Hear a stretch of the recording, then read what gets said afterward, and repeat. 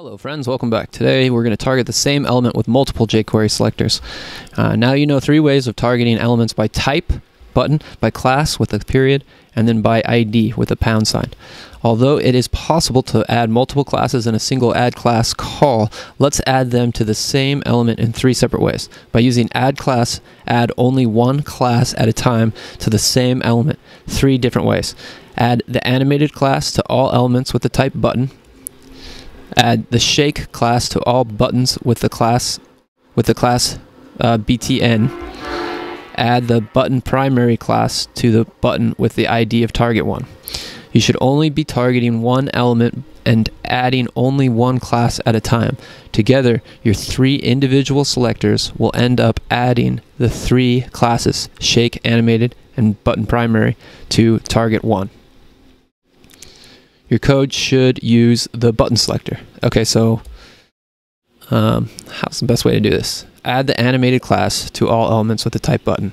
Okay, so we want to grab all the elements with the type of button, and we want to go add class, and then we want to just add in here animated.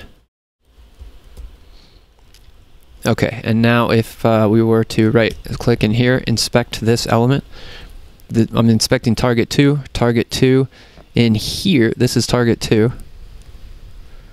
Oh wait, no, I'm accepting all the buttons. So I'm in target 2. In target 2 here, the class is button, button default, target, and now it says animated as well. You'll see that it's not here in this. This is just button, button default, and target, button, button default, and target. But now, because I've added to the buttons, I've added to each of them that class of animated. We've added that class of animated to all those. So we want to add shake class to all the buttons with a class of button. So here again, we're going to go bling, and then we want to do a class selector of all buttons, and then we want to go add class, and we want to add to the class the shake CSS selector. So now, if I right click the first target, and then I go to inspect,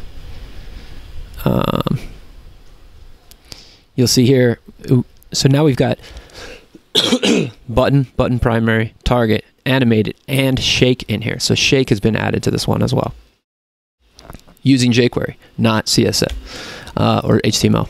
And then our final one, we want to add to the primary button a class with the ID, or to the button with the ID of target. So we're going to go pound target 1, and we're going to go add a class, and we want to make this button primary. Button primary is Bootstrap's way of kind of coloring buttons and adding a little bit of style to them. So when we do this number 1 target element here is going to turn into a more professional looking button. And I'm just going to stretch this out. Cool. So now that happened. This button turned into, we added the class of primary button to it. And so I'm right-clicking and just inspecting the element again. We'll see this one with the target of 1, the ID of 1, we've added this button primary to. But then all the other ones we've added to the button with. And so that's how you use jQuery to add classes to your buttons. Let's run the test, see what happens. Cool, that passes. Hope you guys enjoy this one, and we'll see you in the next lesson.